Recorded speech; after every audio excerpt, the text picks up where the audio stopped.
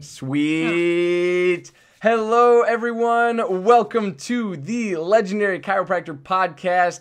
Oh my goodness, it is going to be a heck of a night. I am so looking forward to this.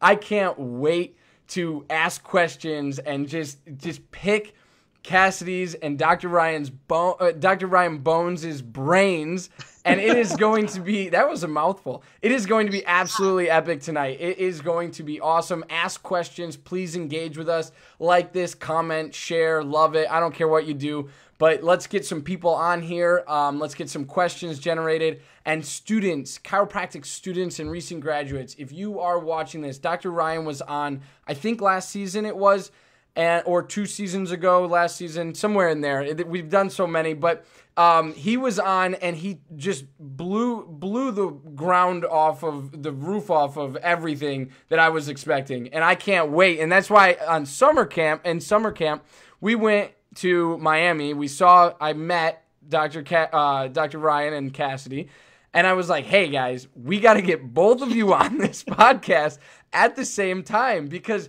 I mean, you both are dynamite human beings. You both are on fire for not only chiropractic, but the entrepreneurial mindset and spirit. And that's what we're looking for, right? And that's what this whole podcast is about, is bringing together aspiring entrepreneurs and chiropractors and recent graduates to really, better yourself, but also better your communities. So let's do this. Ask questions. Please engage. And I see we already have a question. This is awesome. This is going to be fun tonight. So please bear with me. We are going to thank our initial sponsors, and then we will be right back. I'll read you off the entire list of topics that we are going to get into tonight. And then I'll let Dr. Ryan and Cassidy introduce themselves officially, and we'll hit the ground running. This is going to be a lot of fun. Thank you, guys, and we'll be right back.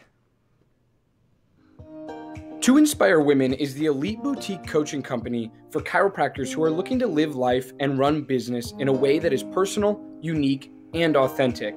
They focus on business systems and money mindset mastery so you can pay down debt, be more profitable, and serve more people. Their goal is to empower you to achieve success by your own rules and your own definition. Head to toinspirewomen.com now, because they know there's a better way. Chiro HD, superior cloud-based practice management software. Chiro HD is a user-friendly, all-in-one EHR solution built with one mission: to help you run your practice like a boss. Learn more at chirohd.com. Total Clinic Solutions is your go-to source for purchasing both brand new and refurbished chiropractic equipment, as well as phone support for repairs and maintenance. Call Derek and allow him to combine your wishes and his 23 years of chiropractic equipment expertise to find what's best for you and your patients at 704-622-4089, or head to totalclinicsolutions.com now. It's time that chiropractors look beyond spinal alignments and measure the nerve connections that keep our patients feeling strong and performing at their peak. CLA designed the Insight scanning technologies to transform exams and generate powerful reports that give practitioners the certainty they have been searching for. Learn how CLA has partnered with practices around the world by going to insightcla.com. Spinal hygiene products are designed to educate your patients on the importance of lifetime spinal care. To learn more about how spinal hygiene products work and to download the patient education material for free, visit spinalhygiene.co. Again, that's spinalhygiene.co. Easily share your passion for chiropractic and look good doing it with Above Down Apparel, offering a premium lineup of principled apparel that's impossibly soft, sustainably sourced, and chiropractic AF. Visit abovedown.co and follow them on Instagram to learn more and score yourself some sweet chiro swag. Sked is the all-in-one system that allows for amazing control and flexibility of your scheduling. Yes, your next new hire. Every aspect of when and where you service your customers is at your command. Sked is tightly integrated with your existing EHR system. This software was made by a chiropractor specifically for chiropractic. No joke. Go check out their latest care plan feature by heading to go.sked.life/legendarypod. Health Business Builders covers every aspect of building a health business both online and in a brick and mortar environment. Dr. Dan Sullivan and Dr. Dave Toohill and their team will help you on a regular basis to develop an in-depth strategy, plan, and accountability to not only assemble a plan, but also make it happen. Head to healthbusinessbuilders.com so they can help you get the results you never thought were possible. Thank you for allowing this brief disruption to take place. And now back to the program. People like us. Yes, let's go. Hello, everybody. Again, if you're just joining us, welcome to the Legendary Chiropractor Podcast. I am so stoked. This is Dr. Ryan Bones' second time on the podcast, and Cassidy Bones' first time on the podcast, and we are going to break it down with both of them tonight. And without further ado, guys, I want to just say we met at summer camp. If you haven't been to summer camp and you're watching this, please get there in 2020. It's a great place. It's a great time, and it's a great place to be around other like-minded entrepreneurs and chiropractors and anyone alike. So get there, and also now, without further ado, please introduce yourselves. We'll start with Cassidy.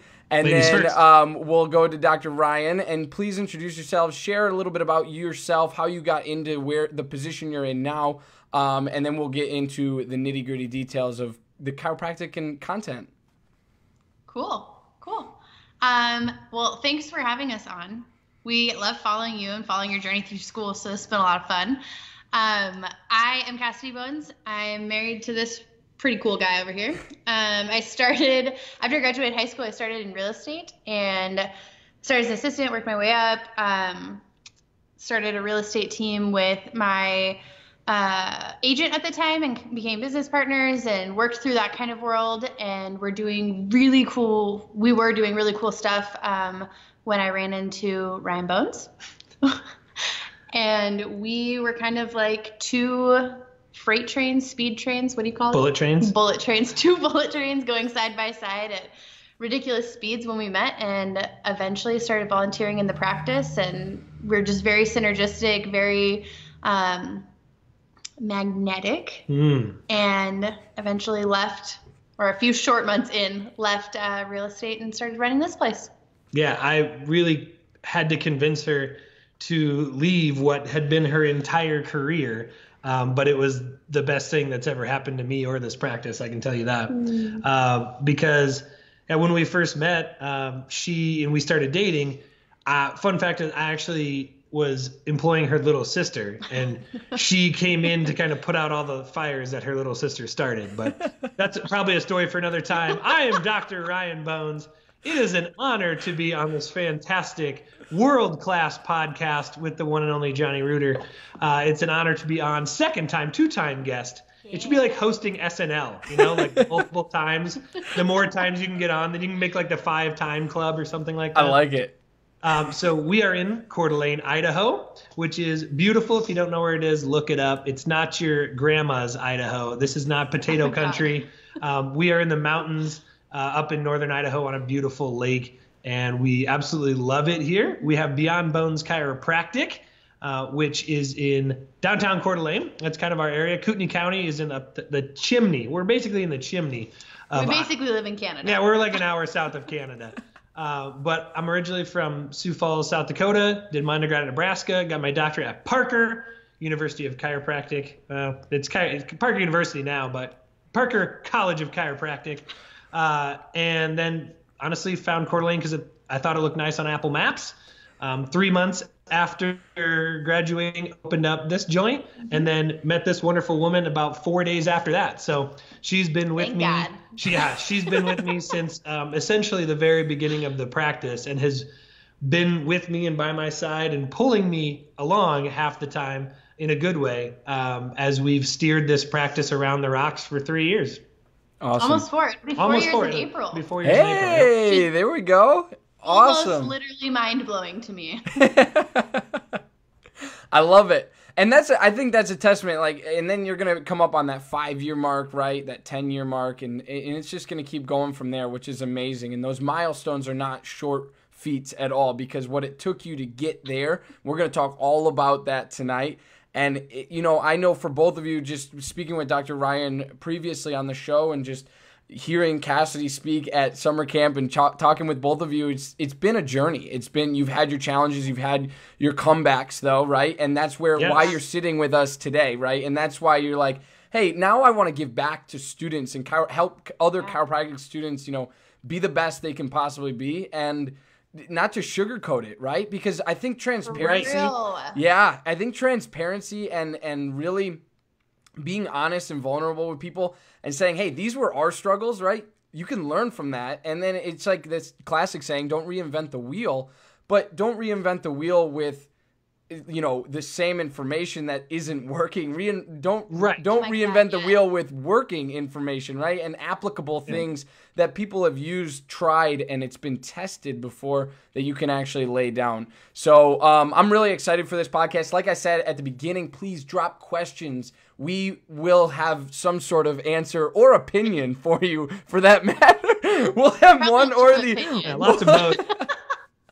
We'll have one or the other. So please ask questions. I know Dr. Ryan and Cassidy are more than open to that. So this is going to be a really fun podcast. But to lay the groundwork for where we're going and where this conversation is kind of leading and heading, is going to be launching a practice right out of school, right? How do you do that? And Dr. Ryan and I, in our previous, I'll drop a link after this episode and to our previous podcast, because I feel like we're going to refer to it a lot. So I'll drop a link after this show to that, because I think it's really important, because he talks all about cash practice, going from insurance to cash. And he also talks about his launching a practice within 3 months of graduating, brain map pretty much, and says, hey, these are the things you got to do to be, hyper involved in your community, and literally lays it out for you. So I'll drop that after the show's over.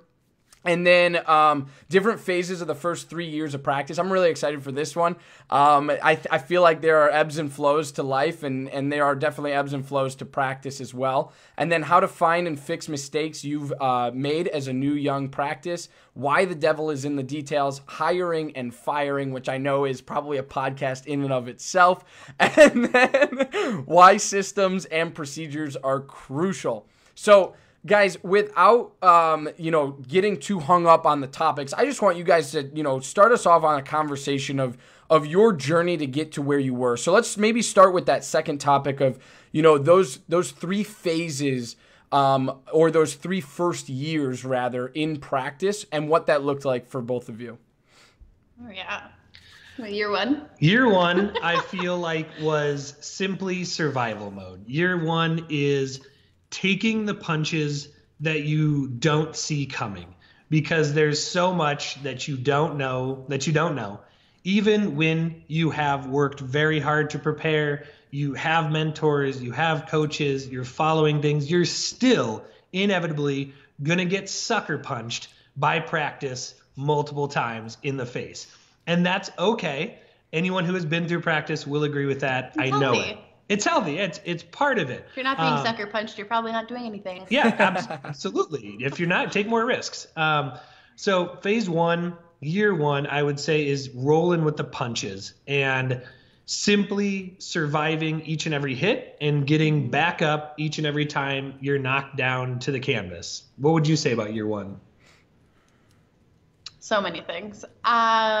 I agree with that. Year 1 is also definitely the year of guerrilla marketing and relationship building. Yes. I think at least for me on my side, I was not, 4 years ago, I was not super outgoing or like people person-y. I was very behind the scenes, do all the paperwork, all the details, all the things behind the curtain, if you will. And so the really difficult thing, or the most energy sucking thing for me, was building relationships with everybody, like literally everybody. But it was really good because I've grown so much out of that personally. So I know a lot of students in the club can relate to that. A lot of students that I've talked to on various campuses or on phone calls have related to that similar, like, ooh, I'm a little shy thing. Absolutely. That shy moment. Because a lot of times when I speak, people are like, yeah, that's great. That worked for you, but I can't do that. Yeah. And Like, while I'm an introvert. Yeah. And while I understand that everybody has their own strengths, it's absolutely doable. It's doable if you decide that it is doable. Yeah. It will certainly, if you just go do it. Yeah, it will certainly not be comfortable at first. And you know what, truth be told, it wasn't comfortable for me at first either. Getting out and meeting people was something that I developed through school, through conscious effort, through even certain books. How to Win Friends and Influence People is something that I harp on constantly. It's not Cassidy's favorite book. She thinks it's like the worst, driest book in the world. But I don't think it's the worst book. I just think you should flip to the back, read the bullet points, and get on with your life. Yeah, you can do that too. But I truly took that to heart in how I started meeting people. But you're absolutely right. I feel like year one, even going back to slightly before opening the doors, is the foundation. It's laying the groundwork for the relational capital that you will cash in your next few years in practice. It's not just chucking business cards at people. It's actually developing connections with people. Even if that doesn't mean that they come into the practice when you open, it may mean that in 2 years they come in because of the conversation that you had with them 2 years ago. It's putting bedrock underneath the practice. A professor of mine, Dr. Paterno, when I was in school, who was my clinic professor, once told me, like, Ryan, you are going to do awesome things, but if you don't build a solid foundation first, your skyscraper is going to collapse. And I thought that was really cool. Nice. You cannot build skyscrapers on anything but a solid foundation. A practice is the same way. You can't build on anything but a solid foundation. People can fake stuff only for so long, but if you are real and you are honest and you are congruent with who you are and you build your foundation on that, it'll lead to a lot of success later in the next future years. Yeah. And the point of building those relationships wasn't just to get new patients. I mean, obviously we need patients coming through the door or we won't exist and we can't help anybody, but to really get a pulse on our community and figure out what our community needs, because he is not the perfect chiropractor for every single spine in our community. Some spines don't need chiropractic or shouldn't have chiropractic, and some spines only need upper cervical or they only need some other type of chiropractic. So really getting a pulse, or they just need a good mechanic. We know some of those too. But getting a pulse for what the people in your community actually need and actually want was huge. Yeah. What would you say was year two? I should have thought about this, and it's such a blur, and you break it down. I think year two was really the year of expanding our team and hiring and trying new people and helping people find their joy elsewhere, as Dr. Amy Spolstra says. I like that. I think year two was a lot of refining. You're starting to, you've gotten through survival mode, right? You've taken your punches. Year two comes around, and now you're thinking, okay, I'm still here. What works? What isn't working? What do we want to change? Let's reevaluate. Because if you keep doing the same things over and over and over again, yes, some of it may be good, but it's not going to be perfect, especially when you're new. And so taking stock and actually taking an inventory of your practice and where is it good? Where is it bad? What do we want to start refining? It's like you fell out of the boat. You're trying to just keep your head above water. Now that your head's above water, which way do you want to swim? Yeah. And so that was, for me, year two. We also did a lot of stuff with the team in year two. Yeah. Grew to a point where we needed more people. You're going to get to a certain cap, a ceiling, where you need to expand the team. And we learned a lot of good lessons that way. Of what it means to find somebody who's a superstar and find, or how to recognize when somebody's not a good fit for you too. Anything on that? I think year two, definitely in year three, but towards the end of year two and into year three was really stepping into a new level of coaching and outside perspective and help, because you eventually get to this point, right, where we're going with the swimming analogy, I guess. So you're swimming and things are great and you're feeling really good.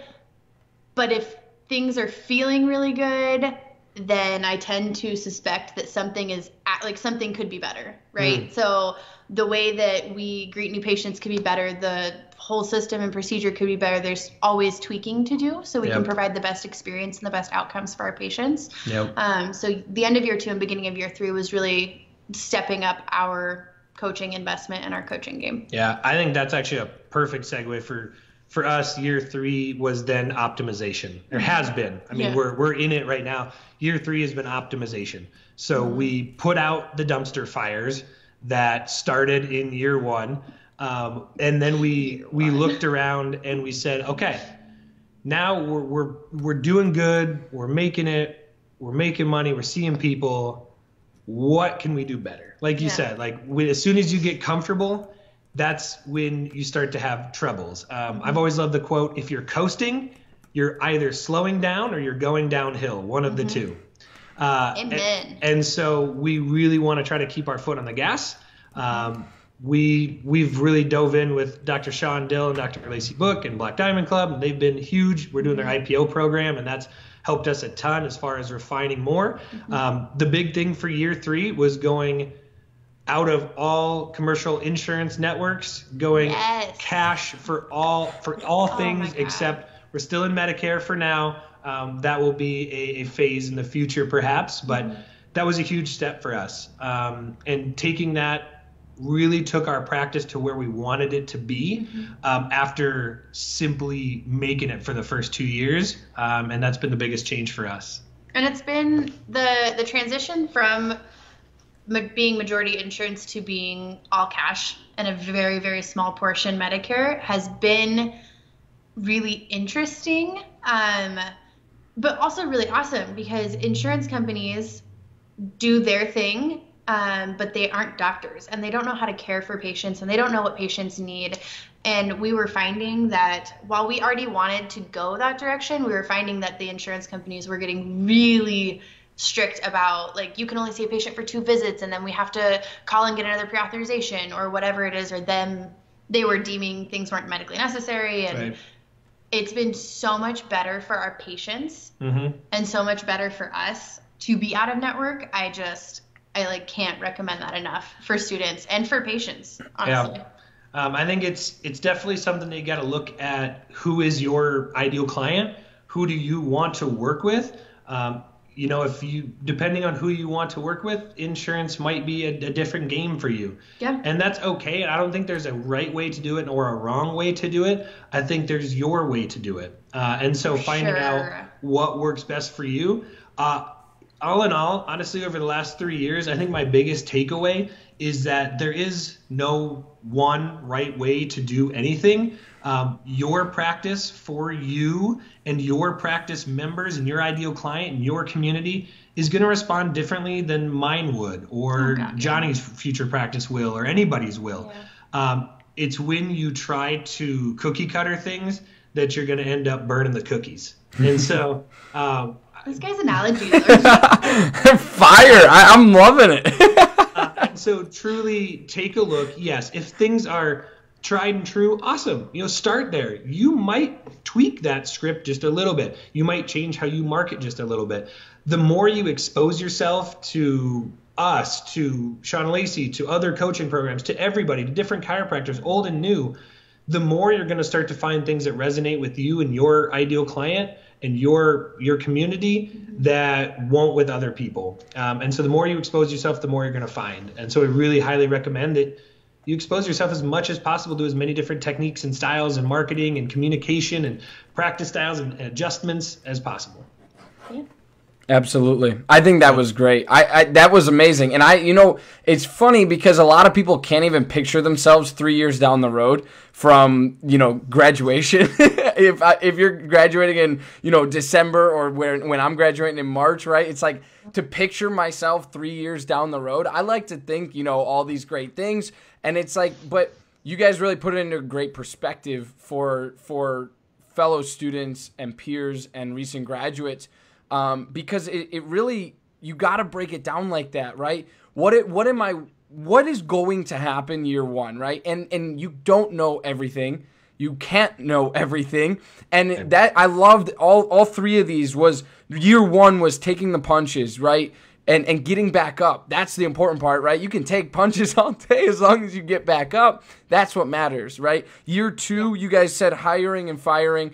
And that's really or expansion of your team, right? And we're gonna tie in all of these different topics. I have a pretty good layout that I jotted down while you guys were talking. And then year three, what is going to be coaching and optimization, right? And so expanding, but also now, hey, who can we work with? Like you were just saying there at the end, Dr. Ryan, that is like-minded, that will take us out, keep pushing us out of our comfort zones. Because Cassidy said, Cassidy was like, when you're complacent, right, there's always something that needs to be tweaked, right? It's like that complacency. Exactly. That complacency can be a burden and can actually be, that plateau that you see in practices many, many times.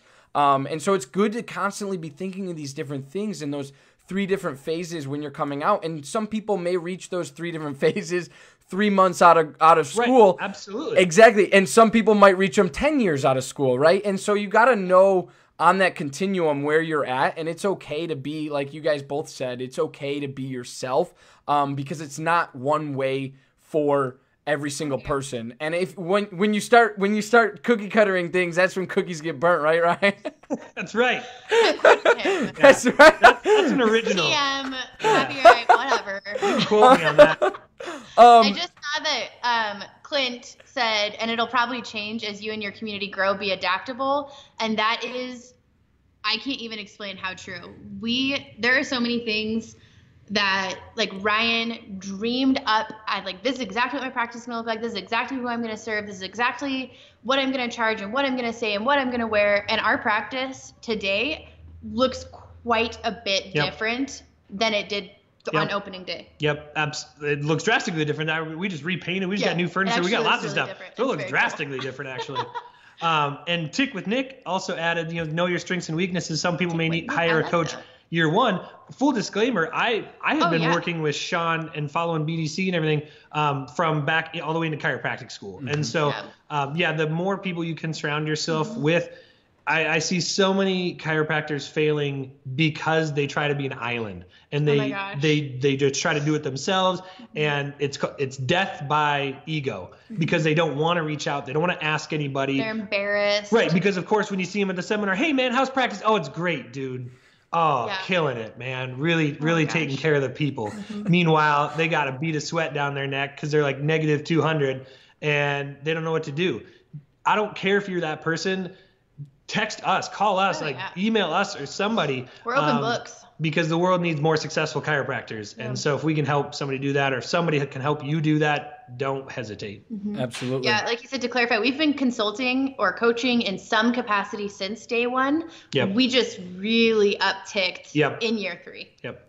Yeah, I love it. And then Michelle, we're not forgetting about you. How to switch to a cash practice. We talked all about that. I'll actually link that video, our first interview that Dr. Ryan and I did on that comment for you, because I don't want you to feel left out. It's all in there. And then also, how is working with your spouse? We're going to get to that later in the episode because I want to break down some of this nitty-gritty stuff, and then we're going to get into the marriage, the relationship, professionalism, how do you set boundaries and all that stuff as well. But I do want to take a quick break because I want to take it early, and then we'll have this entire time to talk all about more stuff. Don't go away. What'd you say? 2.5 hours left, so stick around. Awesome. It's easily going to go over an hour, so you might as well just grab some popcorn, grab some water, grab a beer, whatever you got to do. But yes, we're going to take a quick break, and we'll be right back. Every chiropractic clinic needs a compliance program. If you are not sure what that includes or why you need one, let Dr. Robin from RHDC Consulting help you build your chiropractic compliance. If you are ready to get started, head to robin-hale.mykajabi.com and let Dr. Robin guide you to the end result. Imaging Services' primary business is chiropractic solutions. With over 45 years in the industry of helping chiropractors, Michael Tokash offers free consultations on building your business. In the past year, Imaging Services has installed over 100 X-ray machines and digital X-ray systems in over 42 states across the United States. For more, head to theimagingservices.com. The 56-day chiropractic boot camp, building badass female chiropractors who are instinctively successful. Head to 56daychirobootcamp.com/legendary for your free endless referrals cheat sheet now. Thank you for allowing this brief disruption to take place. And now back to the program. Awesome. So Dr. Ryan and Cassidy just, went and decided to take my word for it and grabbed a couple brewskis. So cheers to you guys. So with that being said, this is going to loosen up the conversation a little bit, maybe mix in a couple swear words, just really expose things here. This is going to be good. But I was kind of walking, myself and Cassidy and Dr. Ryan through, where my mind's at going through all of this and how I'm trying to process it. And I want to kind of share that with all of you as well, because I think for all my chiro students and recent graduates out there, it's important that we understand each step that they just explained to us. So year 1, they went through this, year 2, this, year 3, this, and now they're going on to year 4, right? So it's really important that we're able to take a step back and say, hey, look, is that going to be me, right? Am I going to need some extra assistance? Just like Nick said in the comments, right? You need to know your strengths and weaknesses. So to start, let's go back to year 1.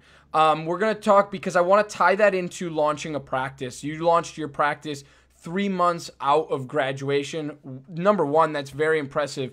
But number 2 is you had to know how to do it, right? What was that community outreach looking like? What was the guerrilla marketing look like? What was that relationship building look like? Talk about that just briefly, and then we'll go through year 1, year 2, and year 3 again, just with some specific questions that I have for you guys. Sure. Okay. So the biggest takeaway that I want people to get from the whole guerrilla marketing thing is that do it with the intention of, like I said earlier, creating real relationships. Okay. You can guerrilla market the heck out of stuff, but if you do it very superficially with each person you meet, you won't have the effect that it's supposed to have. It has to be deep, meaningful, memorable connections, because what happens then is it's like a virus. Your name spreads to the next person and spreads to the next person. That's how you can create saturation in a market, not just by simply chucking cards that somebody's going to throw away. So you have to actually make an impact on the people that you meet when you meet them. And so you can do that by definitely knowing who you are, what you do, and how you're going to connect with that person specifically. So be very clear about what you are and what you do. And then, for example, if you're meeting one-on-ones or something like that, do a little research on influencers and actually be able to connect on a deeper level with them. Or if it's somebody you meet on the street, you learn by asking questions. You can make more of a memorable impact by actually asking people questions than you will about telling them who you are. So take that away. Yeah. The biggest thing that I think I did maybe a little bit differently was, rather than necessarily just working from the ground up, which a lot of people do with screenings and educational booths and lunch and learns and things like that, I would call that kind of ground up, from the ground floor of your community up. I did that, but at the same time, I really spent a lot of effort, energy, and focus on working top down. Really trying to connect with influencers in the community, key players, business owners, city council members, the mayor, fundraisers, nonprofit organizations, people who knew people. And people who knew the community. And so by doing that, it was sort of like a sandwich where I was on the top, I was on the bottom, and we saturated all the way through to the middle.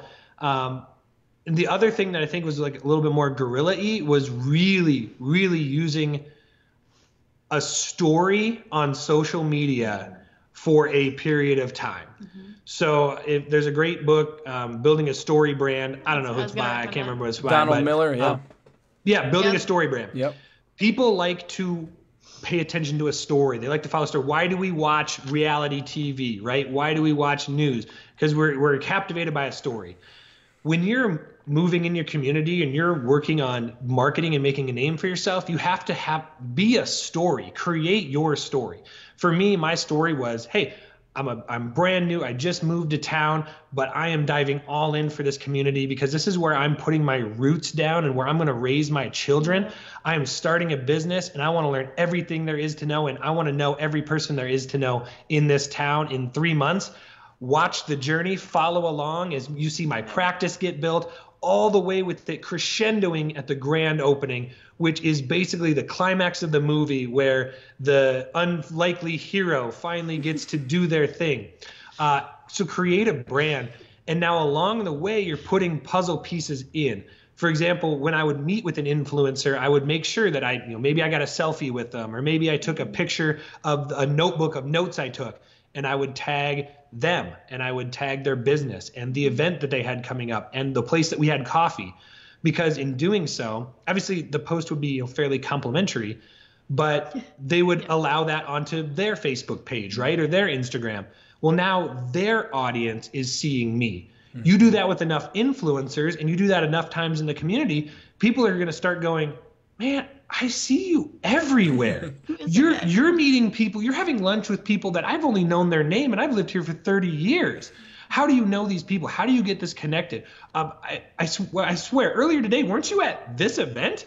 Like, because I saw you on Facebook, or I saw you on Instagram. Like, now you're here. Like, man, you're everywhere. And so creating that momentum through meeting the right people, making connections, and then broadcasting your story very visibly on social media. And being transparent about that journey, because if it's all wins all the time, it's not nearly as interesting a story. Think about any movie ever. What happens? There's a buildup, there's a huge trauma, something happens, and then they got to build their way back up and survive, right? Mm-hmm. That's how you create engagement and a captivated audience. Mm-hmm. And so be captivating, be honest, be raw, be real, but be authentic, because if you're trying to portray one thing out to the world and you're not actually walking that walk, it's going to kill you both inside and out. Mm-hmm. And so that's how you can really leverage what I would, I guess, call guerrilla marketing. The other thing that I think is a key part of that is working local and co-promoting. Oh my gosh.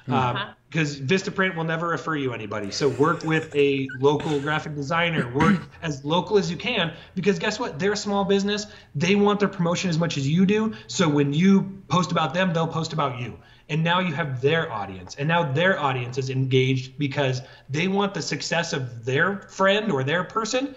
So your success becomes their friend's success. Mm-hmm. And now you have people invested in you being successful because you're investing back into your community. Mm-hmm.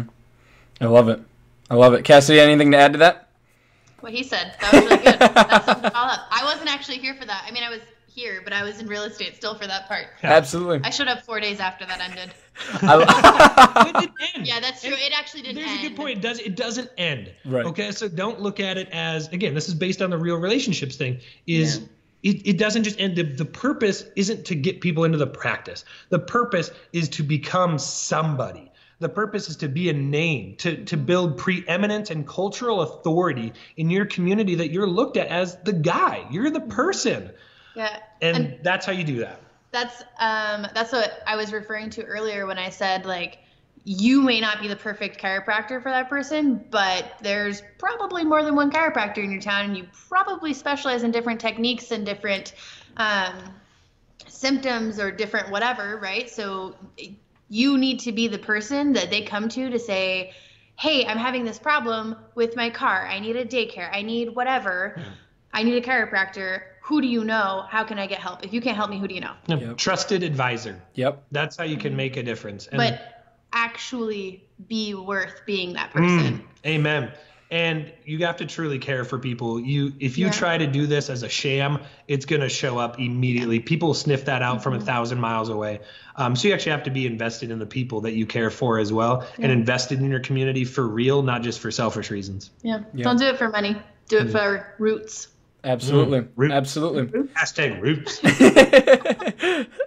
And so I was always told also that to add to this, right, that if as chiropractors, right, we want new patients, we want more people in our office, we want all this stuff. But it's like that doesn't come at the expense of just handing your business card to someone or taking advantage of that relationship and saying, come in my office. No, this is, I was always told you give, and you give, right, before you receive anything. And that's so important because if you offer, don't sit at the business commerce meeting and sit there and go, oh man, all of these people are potential patients. No. It's the conversation is, all of these people, how can I be of assistance to all of these people? Not through chiropractic care. How can I better exactly said. Exactly. How can I better serve these people, right? How can I help you grow your business because I know you're doing whatever you're doing and I want to help you, right? And that's what it's about. And I think that goes with everything that you just said is like all of the local promotions and everything like that, getting with the influencers. And we did a great podcast also with Dr. Elise Rigney, and she talked all about micro markets and like getting with those influencers and having profound impacts in your community because of that reason. But because you care, not because you're like, oh, I know the strategies behind, getting in with influencers. No, it's like you care about this and you are growing yourself through helping others. And that's what's most important. Zig Ziglar has an excellent quote. You can get everything you want in life by helping enough other people get what they want. Yeah, absolutely. Absolutely. Good job, Zig. Good job. Good job, Zig. And Dr. Ryan and Cassie, we got a question from Sarah Zwink. How does diving deep into community work in a larger city? And I would like you guys to take the answer. I also would like to answer that as well. Go ahead. Absolutely. I would say number one is all cities, big cities, are at least in a portion, fairly segmented into smaller areas or communities, right? Mm-hmm. People take pride in their borough of New York, or people take pride in their suburb, or whatever it may be. So that's where you would start, and I would heavily focus there first. But then outside of that, the influencer thing still pertains. I mean, you still have city councilmen, you still have mayors, you still have big business owners, you still have social media influencers. Mm-hmm. And so you can still leverage that as well. And there's also still organizations that you can support. You don't have to be in everything, but you take a cause, 2-3 really good causes that are local, that have high impact, and dive into those and help give back to those. Ideally, if you're really smart, doing that where your ideal client is spending time or has eyeballs. Because if they can see you doing it, then that's all the better. Or even better, if they're there alongside you doing it, giving back to that community as well. That's who you're really looking to connect with. Yeah. Yep. 100%. I agree with that. I'd love to hear your take on that, Johnny. Yeah, no. Actually, Dr. Ryan said everything I was going to say. So it's like there are smaller pockets though, right? And there are many cities and there are many communities within that larger city. And if you really hone in and care for those in that local neighborhood, because I know like going back to the Chicagoland area, that's going to be the neighborhoods in the Chicagoland area are very tight, and it's like, this is my neighborhood, this is what represents me, right? This is what where I tell people I'm from, kind of thing. So it's like that to me is kind of the same idea that Dr. Ryan just mentioned. It's the same, it's little cities or little communities within the grand scheme of Chicago, New York, whatever city you're talking about.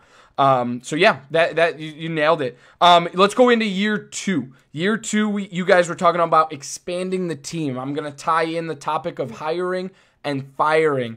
How do we do this as a 2-year-old doctor of chiropractic?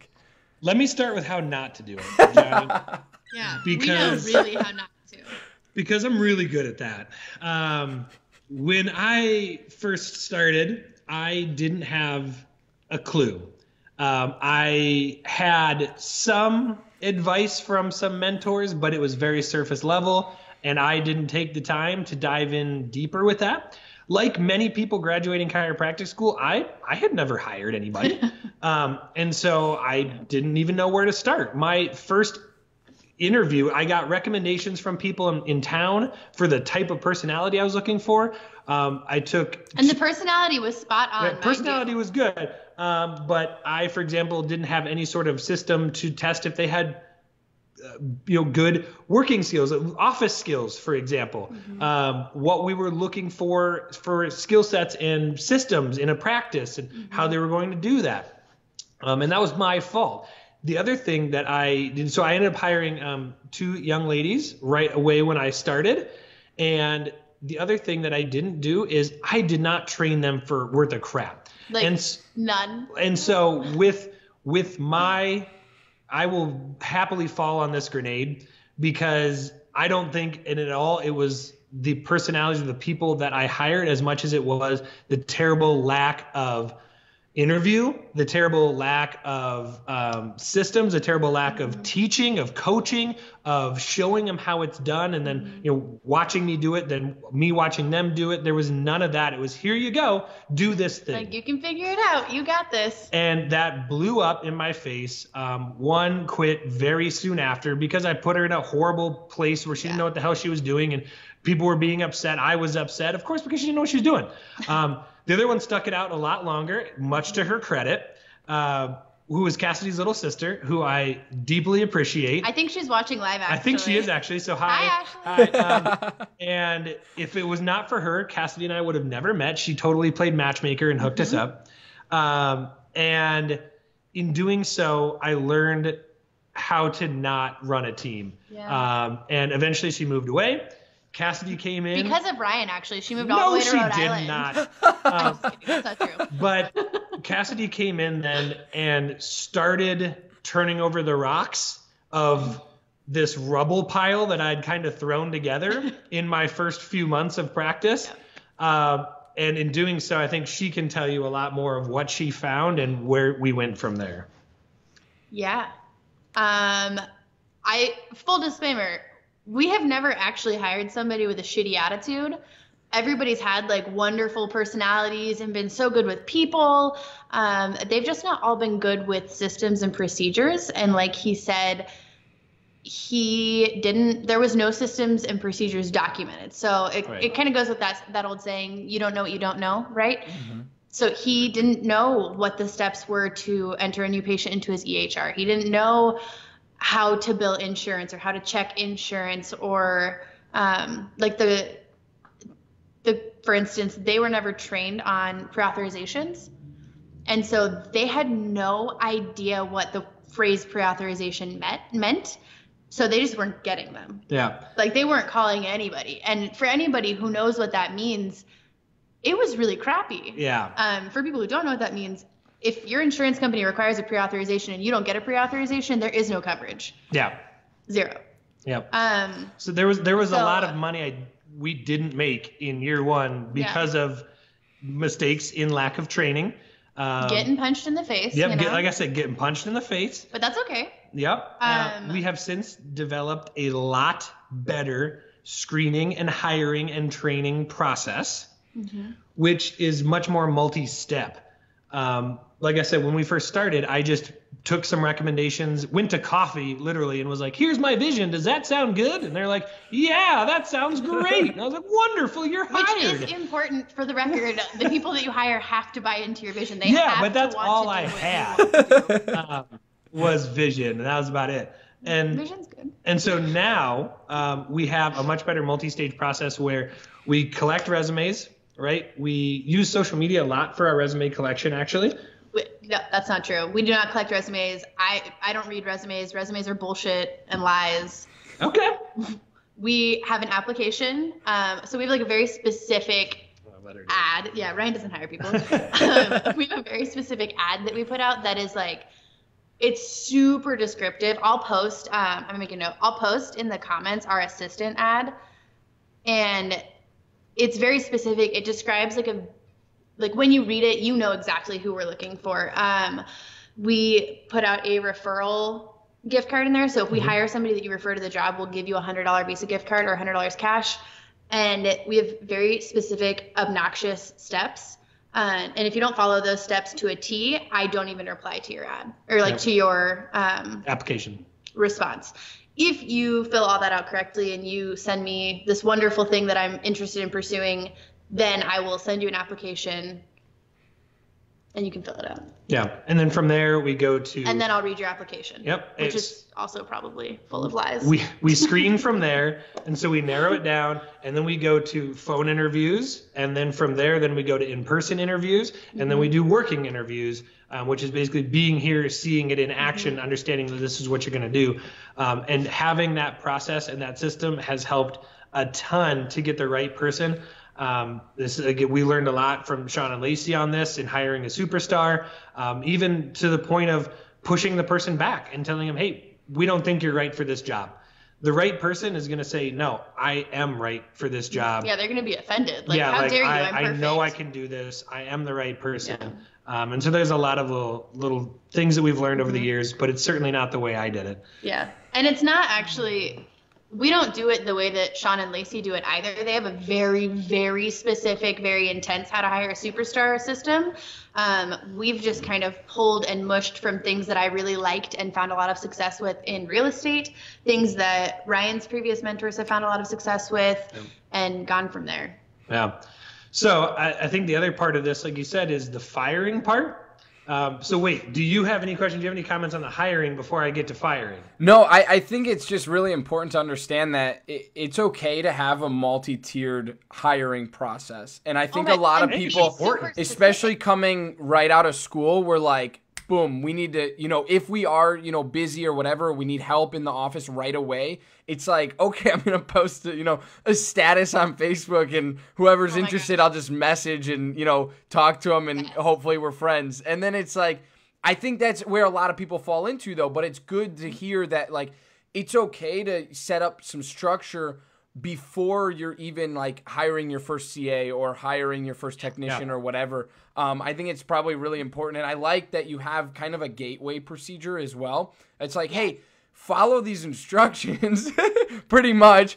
And then we'll actually read your resume, your application, your CV, whatever you want to call it, because then you've made it past that initial step of saying, I'm actually interested and I care enough to do this correctly that I want to make it to that next round or level or whatever you want to call it. I think that's really cool. Yeah, some of the best hiring advice I ever received was from Dr. Lacey Book. And it's two-parted. So first part is hire before you're ready, because it's going to take time. Right. So if you wait, and we've done this before, like we've waited until the absolute last second and we're like drowning and sweating and crying and we need so much help. And then we're hiring out of desperation, which is like the worst thing that you can do. And the other really awesome piece of advice that she gave me was you need to have 3 months of somebody's salary set aside to essentially just throw away, because they're not going to, the point in business is to get a return on your investment, right? Mm-hmm. And your employees and your team, they're an investment. They're not an expense. Mm-hmm. And they're going to spend the next 90 days digging into your culture and learning and making mistakes and probably costing some money, like literally costing some money in mistakes. And you need to be prepared to just like, what? Okay, that 3 months of money is gone. But at the end of 3 months, they should be great. Right. Like they should be totally trained and ready to go. Yeah. Yeah, and it won't put you in as bad a compromising position if it doesn't work out. And you won't be so anxious about their success. You won't be thrusting them into things that they're not ready for, or like forcing a square peg into a round hole. Right. Mm-hmm. Yep. Or holding on to them when you should be letting them go, just because, oh man, I've made the investment in them, and I think they're going to work. I swear, next week they're going to come back and they're going to have a totally different attitude and all this stuff. So, that has been really, really excellent advice for us. Yeah. So go into firing now. Cap. Do you want to tell them how not to do it in one sentence? I will again tell you how not to do it. Again, I had never hired anybody. I had also never fired anybody. And so my first firing was so overly kind. It involved gift baskets. And a very elaborate gift basket. And gift cards and a going away card and all of this stuff. And it was so indirect, and honestly I will just say, like, I was such a wussy about it that she said, like, okay, well, wow, this is all great. Like, I'll see you Monday then. And it's like, no, I'm sorry. Like, we no longer need you. And it was so bad she didn't even know she was fired. Like, that's when it's bad. And so since then, we have truly gotten better at it after, I don't know, I think we've now fired several people, more than we'd like, but inevitably that's what happens. Times change, people change. I also like to say that people fire themselves. They totally because typically if you follow the right protocol around that, they've had a chance to improve. So I actually came up with, let's see if I can find it. I want to hear your advice on firing first, and then I've narrowed it down to, I think, 12 rules. Ryan's 12 rules of firing. That's so many rules. That's an excessive amount of rules. No, it's perfect. It's wonderful. Ryan is actually considerably better at firing people than I am. I do not like it. It's so uncomfortable for me. And that's, something I should practice, but I don't really want to practice firing people, That's not good. We'll hear. Oh, here we go. Okay. So, yes, I now have basically kind of taken on this role if and when it comes to that. So I have here are my tips for firing. Are you ready? I'm ready. All right, here we go. All right, so first off, everyone's heard the age-old adage, slow to hire, quick to fire. Yes, that is true. Take your time hiring someone, but if someone's not the right fit, you got to make that decision, and they got to go.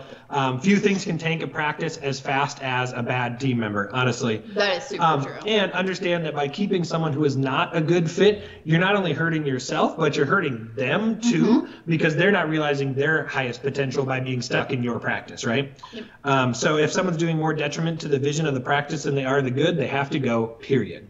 All right. Now, tips. Here you go.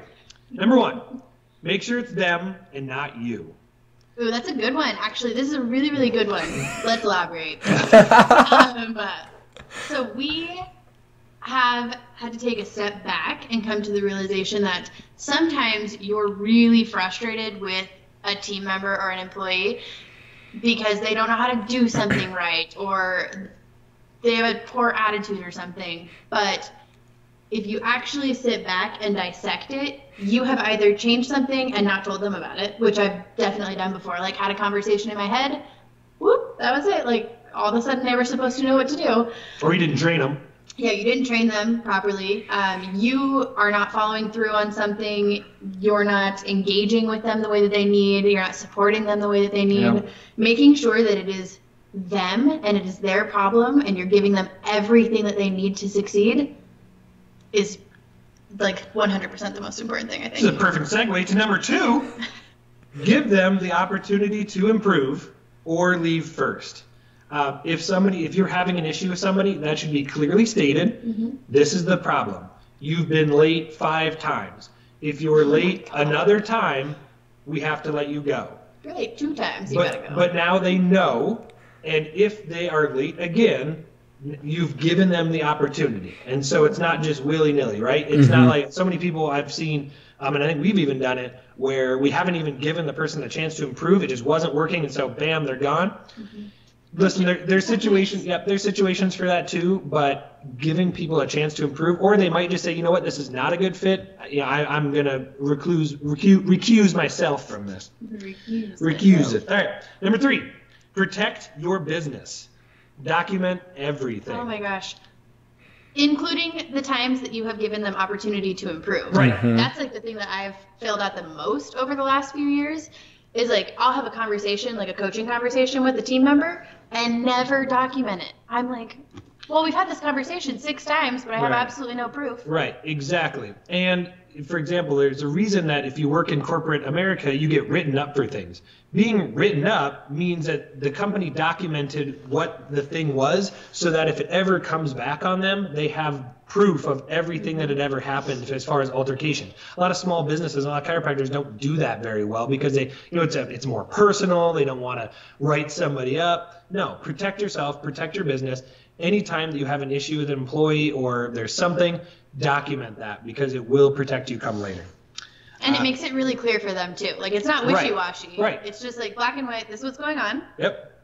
It's not personal. It's just business. We're both going to sign this and agree to this. We're both going to agree to the timeline in which this needs to be corrected, and then they're going to correct it. Exactly, because then there's no question about it. Number 4, get everything in order beforehand. Know what they need to do, what they need to sign, what they need to give back. For example, do they have keys to the practice? Do they have all the passwords to every computer in the practice? Do you know all the passwords? Is that somewhere? Oh my God. Your team member shouldn't be the only one that knows all the stuff for the practice. You're going to end up in a really bad position, right? There's apps for that, by the way. Yep. LastPass. Do they have, files? Do they have anything that you need to get? Have documents ready. For example, hey, these are the things we've talked about. This is why we're letting you go. Do you agree to that? Do you not agree to that? If you don't, we write your statement here and then sign at the bottom. But you're still fired. But you're still fired, right? Exactly. Okay, and then final pay. Have final pay ready for them. Yeah, and that's actually a really big one, and that varies. I don't remember if it varies state by state, but you should definitely, before you hire somebody ever, you should check with your state law and federal law so you know, like, if I fire somebody right now, do I have to give them their final pay? Do I have, can it wait until their next technical payroll? There are really strict timelines for these things that have to be followed. Yep. Number 5, choose the proper time and place. Mid-shift with a bunch of patients, not a good time. Right before a shift, also really not a good time. But also you can't wait, I'll do it in 2 months, come after Christmas. No, that's not good either. Find the right time and the right place and do it. Don't rush into the meeting. I've done that, coming out of patients and then I'm all flabbergasted and I don't have my shit together, and so now I'm saying things I shouldn't say. Nope. Have your stuff together and don't rush into it. Focus on the facts and the laws. Know why you can let somebody go, why you can't let somebody go, and also be, again, black and white. This is why we're letting you go. Not oh, well, really it was because you wear that ugly crop top every single day and we've talked to you about it. But I'm not going to say that. I'm going to say it's a personnel issue, or you have a bad attitude, or whatever it may be. Yeah. Don't make stuff up. Just be honest. Stick to the facts. Don't go it alone. Especially never fire somebody by yourself, ever. Male or female, even if you can have someone else in the room, if it's I know there's solo practitioners out there, so that can be more difficult. If you have cameras up in your practice, do it somewhere where you're on camera, just so your butt is covered in case they decide to make up a story about it. All right? It shouldn't be a surprise. This is a big one too. If somebody is going to get fired, they should go into that meeting going, I'm going to get fired. They already gave me the chance. They set out, if this happened again, it didn't happen, it happened again, here I am, I'm going to get fired, period. That's what it should be. Be consistent. If you fire somebody for something, you can't let that go on somebody else. Or if you let something go on somebody, you can't fire somebody else for that, right? So be consistent about what you do. Keep it short, unlike this list. Yeah. Don't make up excuses. Keep it private and have someone escort them out, so that way they're not picking up a file or something like that. Again, this is all crazy, wacky stuff until it's not, until it happens. Right. And people know it happens. This has never happened to us, by the way. No one's taken a file out of this office. No, but ever. This is just, again, Bonesies tips for firing. At the end of the day, leadership in practice means doing what is best for the practice, and sometimes that means getting rid of somebody. Don't get wrapped up in the emotions. You need to do what is best for your practice, period. Yeah. Something really wonderful that Shondell preaches, and I think it's absolute gold, is who got you here, who and what got you here may not get you where you're going. And that's okay. Yep. That's totally fine. There are people who are going to get you to 50 people a week, to 100 people a week. There are people who are going to get you through the first 10 years of practice maybe, and then, maybe that's how long it was supposed to be. Maybe that's your relationship has run its course professionally, and that's okay. Yep. There is no shame in that for either of you. Absolutely, yeah. We do have a question. When you document something that the person did, do you have the employee sign it as well? Yes. Okay. So I have a Google document. I think Kelly is watching this, so maybe this will be a surprise to her.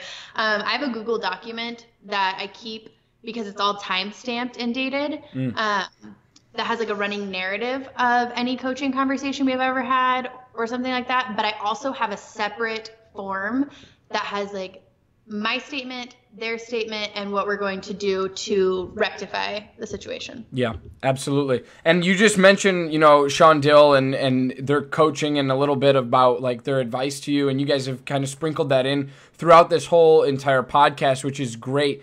So I do want to encourage people, if you're watching this, if you've heard this term coach or mentor and you're a chiropractic student, you're really early on in your career, or you're a recent grad and you've never had the experience of being coached or being mentored by somebody, please, reach out to all three of us, any of us, but also there are tons of amazing people out there. And if you ever have any questions about like, hey, is this person authentic? Is this, do you think this would be a right fit for me? Like, you're not going to really find out until you start talking with them and knowing who they are and where they're coming from.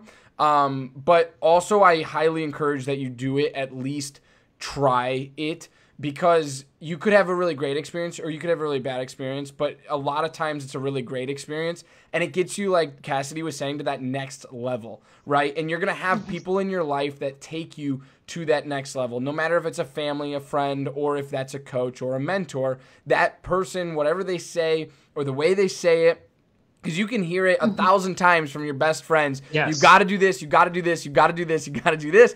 And then all of a sudden, someone on stage or someone a little bit more important than your best friend says, you should try it this way. And you're like, and your whole world shatters and explodes. And you're like, oh, you're a genius. This is why they pay you so much. It's like, no, they said the same thing, your best friend said. But it's the context, it's where you're at, it's the environment, it's all of that stuff that plays a role in that. But I highly, highly, highly encourage you to find yourself a mentor, a coach, someone to guide you, because they point out what you don't see in yourself. And it's really interesting because they, a lot of people like to say coaches and mentors, they just apply certain principles and skill sets to a broad amount of people and a vague amount of people. And it's like, there's some truth to that, but also at the same time, if those things that they're saying in the way that they're saying them are turning on light bulbs for you and other people, right, that's the point of it. That's they're there to guide you along this journey and to really, like I wrote, literally someone else points it out for you, what you didn't see before that was probably right in front of you. They're just like, hey, I think you should probably try this, or, this would be a better way of doing that. So talk to us a little bit about that, but then last but not least, I want to get into relationship and working with your spouse. So talk to us a little bit about coaching and your experience so far. I have loved the opinion that if a coach always agrees with you, get a new coach. Oh my gosh. They are not there to be your best friend. They're not there to be your best friend. They are there to challenge you, to push you, to grow you, to call you on your bullshit. Yep. That's an important aspect of it. And if it's not working and it's not working for you, then honestly, just get a new coach. There are so many different people out there who have great experience, who share that experience with others. Find the one that works best for you. Absolutely. Yeah. Yeah, that's great. I think it's just important to cover, because that was kind of your year 3 was coaching optimization. And I just it was sprinkled in, but I just wanted to say, hey, there's opportunities out there for you guys to really get some great mentorship and help, especially recent grads going into practice. And then last but not least, I want to talk about this. This is going to be a lot of fun. But before we talk about it, I want to thank our last sponsors, and then we're going to talk about marriage, relationships, and being in a professional environment with one another. So stick around for that. It's going to be a ton of fun. Dr. Stu Hoffman, founder and president of Chiropractor Malpractice Insurance, is the foremost expert in both risk management and risk avoidance. Understanding the everyday challenges of today's practicing chiropractor and the current public perception of chiropractic has made Chiropractor the fastest growing malpractice insurance program of the last 28 years. Find out more at chiropractor.com. The IFCO is here to support you. Whether you are a chiropractic student, doctor of chiropractic organization, or member of the public, the International Federation of Chiropractors and Organizations is here for you. They recognize and support your right to practice and receive vertebral subluxation centered chiropractic care and are here to ensure that right and spread access to that care throughout the world. Head to ifcochiro.org/legendary for more. Be sure to give our friends over at Chiro Hustle a listen.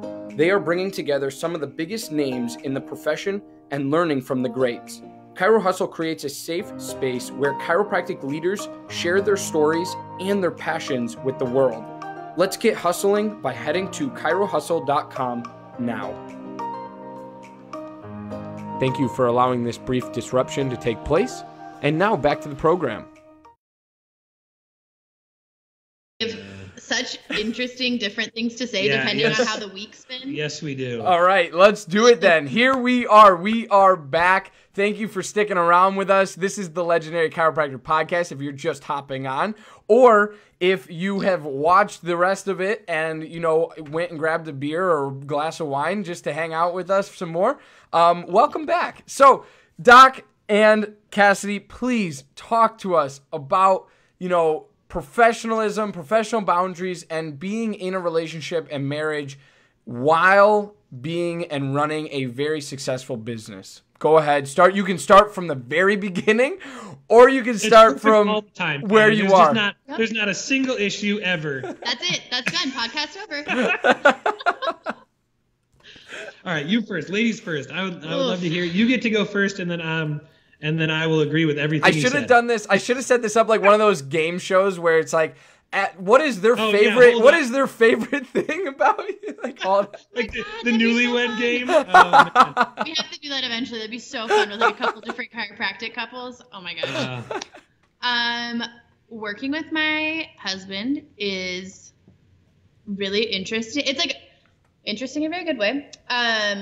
Well, okay, I'll start at the beginning. So year one was really like enchanting and endearing, and I was working full-time in real estate, so I had my own thing, and then I would come after work or before work or whatever, and I was basically volunteering full-time in the office, and so it was this very heroic feeling, like very sexy, glamorous thing.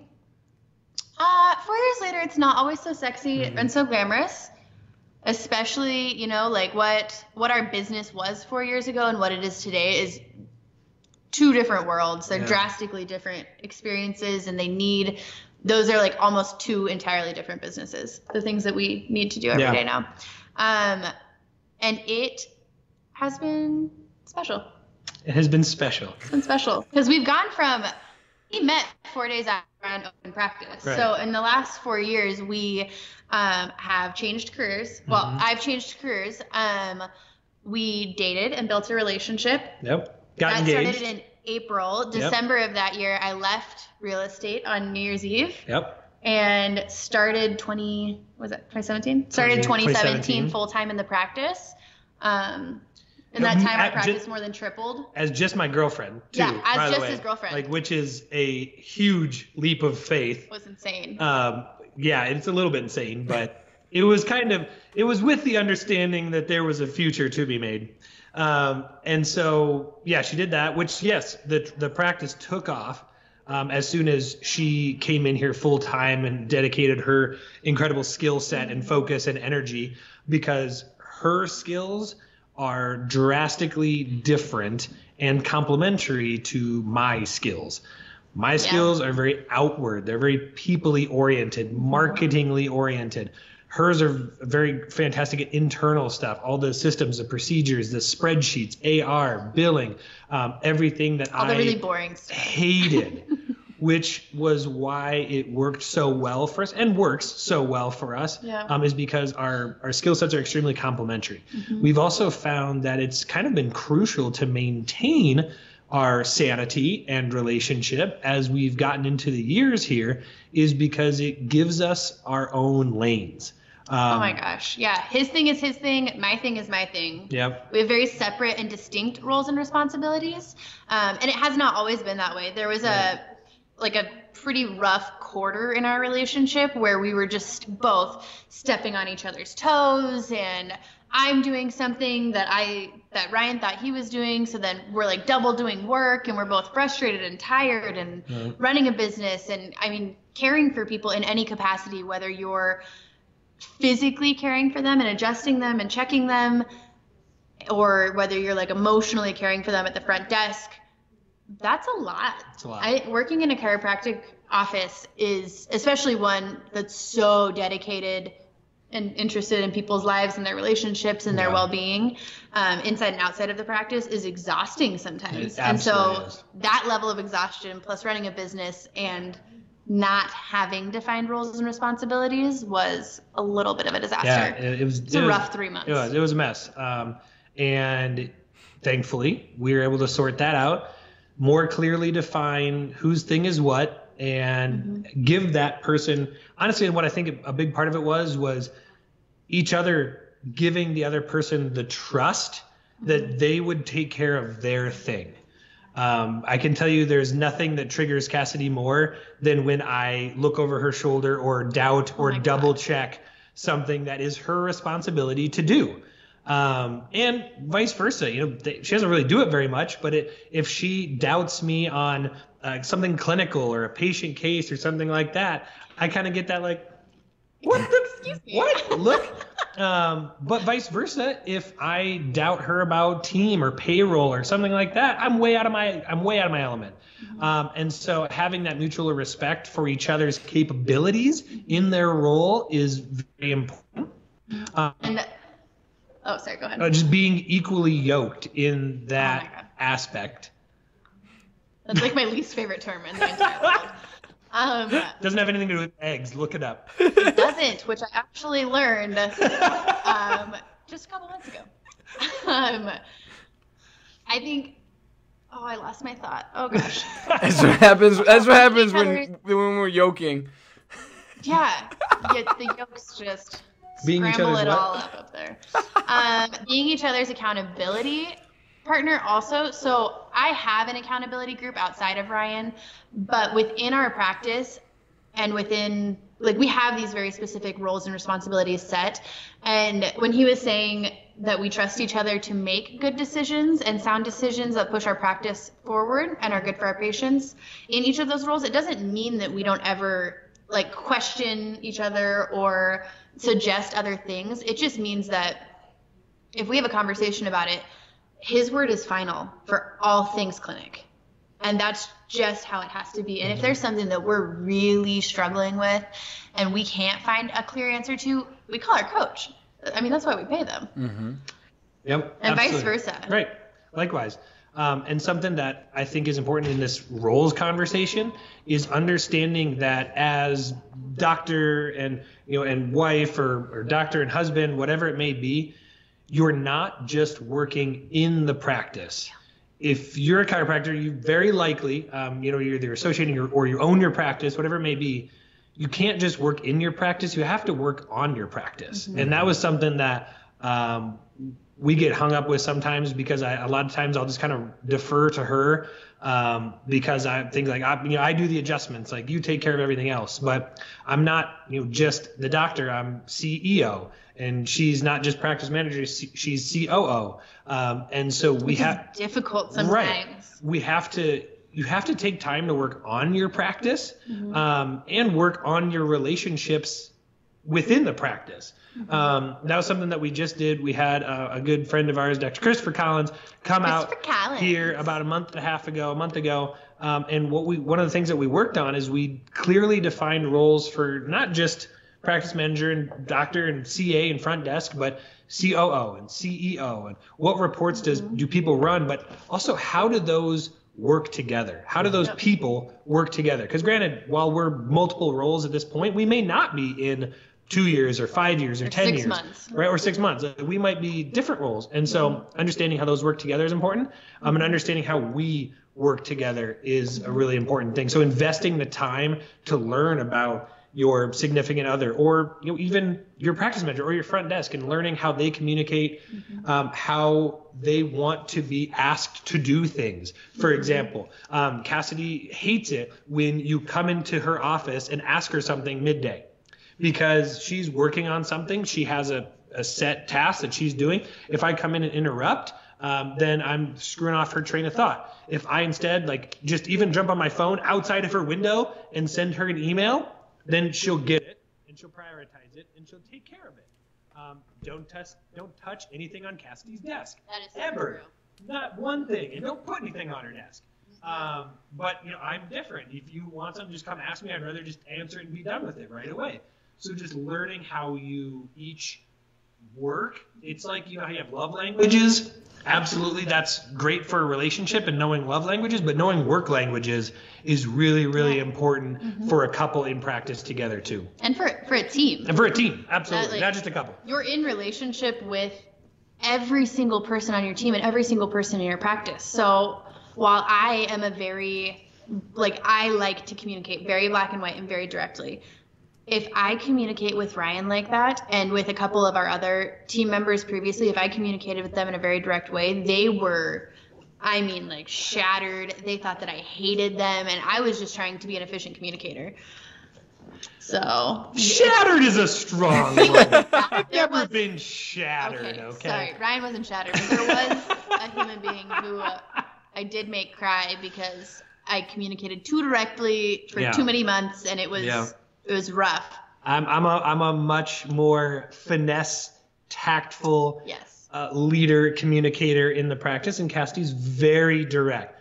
Clear is kind. Clear is kind. She said, which is good. Clear is kind and not beating around the bush. I just like to add a little bit of sugar to some things. You can put a smiley face in there. And so, but understanding that communication is key. Yeah. And I will say this. If you're working together with your spouse, like in chiropractic, honestly, you can tell people that you don't talk about business like outside of the practice.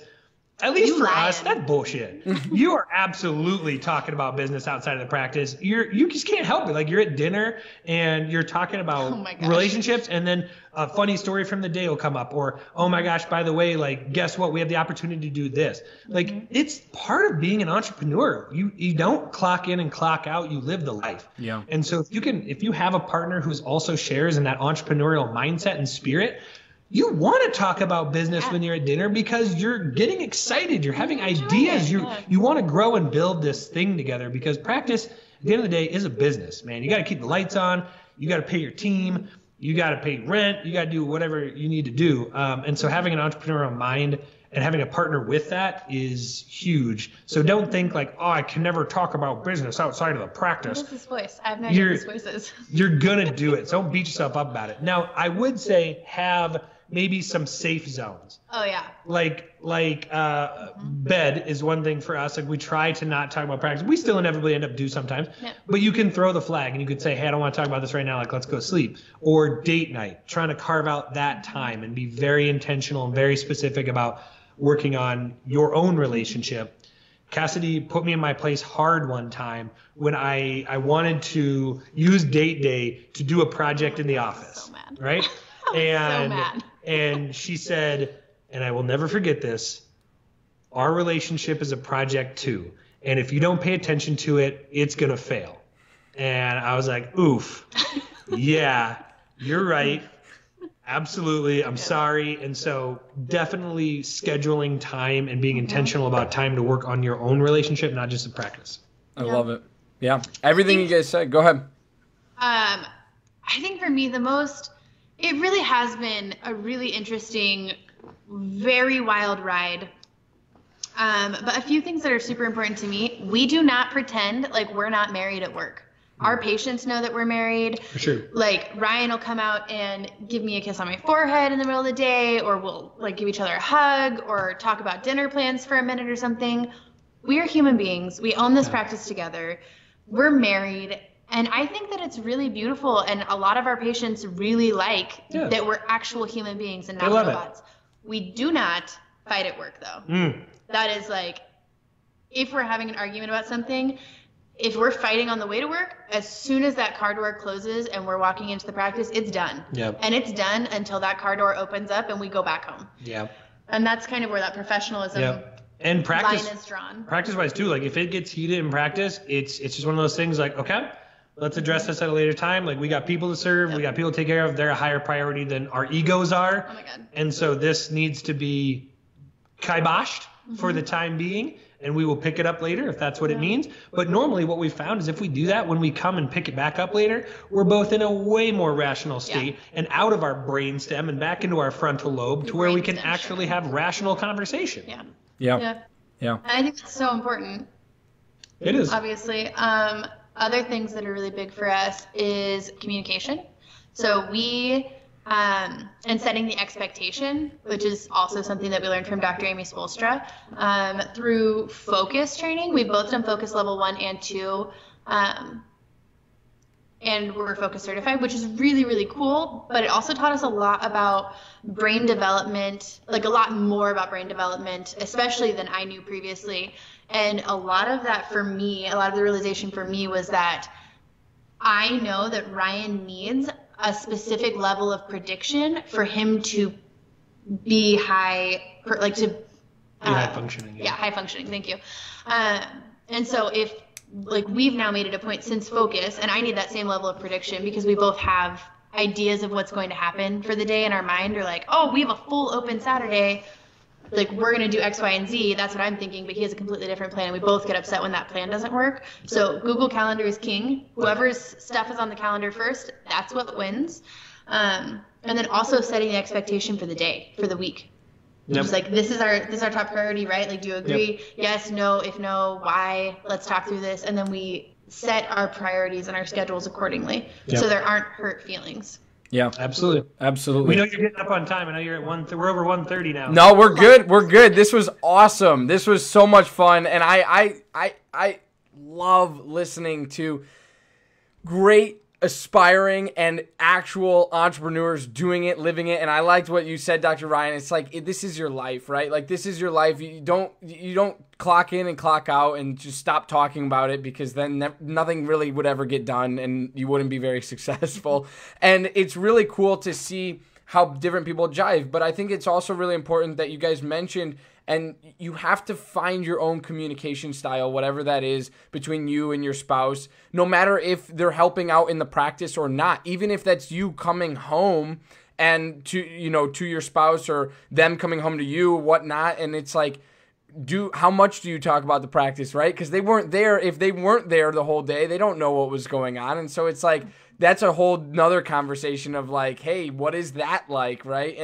And so it's really important to open that communication up, but also be really open to just learning this different stuff and saying, and admitting, right? Like, putting those egos on the shelf and saying, I am this way, and I like to be this way. I like things like this, and then you like things like this. Let's stay in our lanes. Let's do our tasks, and let's get things done. And that's how you see the most amount of people. That's how you see the best results. And that's how them people in the actual practice as well see that, and it reciprocates through the entirety of the practice, which is pretty cool as well. So I love everything that you guys said. I want to thank you for being on the podcast tonight. It has been an honor. It has been a pleasure as always.